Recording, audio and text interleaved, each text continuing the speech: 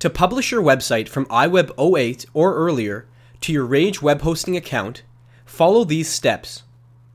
First, open iWeb and publish your site to a folder by going to File and selecting Publish to a Folder.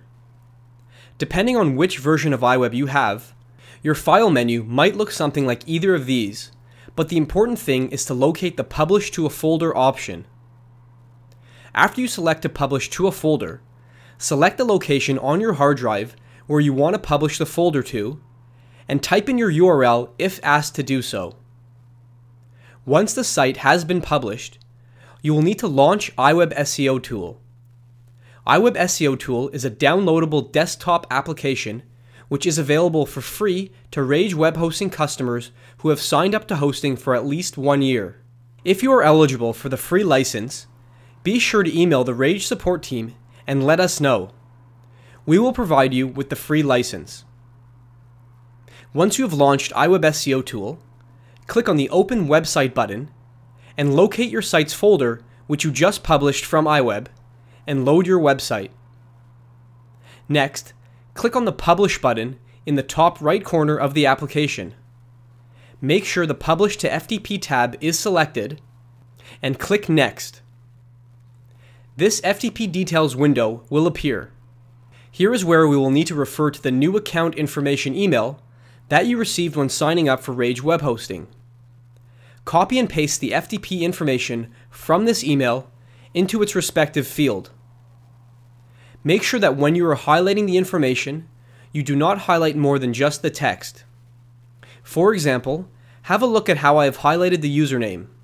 If you notice right at the front of my highlight, there is a blank space. Do not make this mistake, otherwise publishing will not work. Just highlight the string of letters and numbers. This rule applies for all 4 of these items. Make sure that you do not forget this directory path, which is www.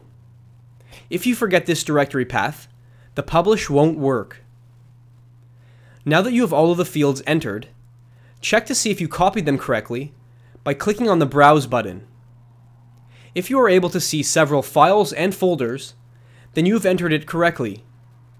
If you get an error message like this, then you have not entered your FTP information correctly, and you should close this FTP details window and try it again.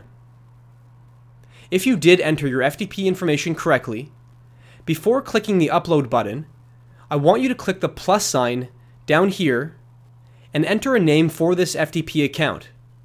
This saves the FTP information for you so that whenever you come back to this FTP details window, you do not need to retype everything, but rather just click on the FTP account and the FTP information will automatically show up for you.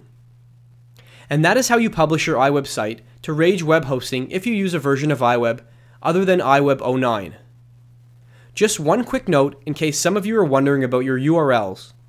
If your URL shows up as what we call the long URL, which looks something like this, but you prefer to have the short URL, which looks something like this, all you need to do is make sure that when you publish the site to a folder in iWeb, that you choose to publish it to your desktop.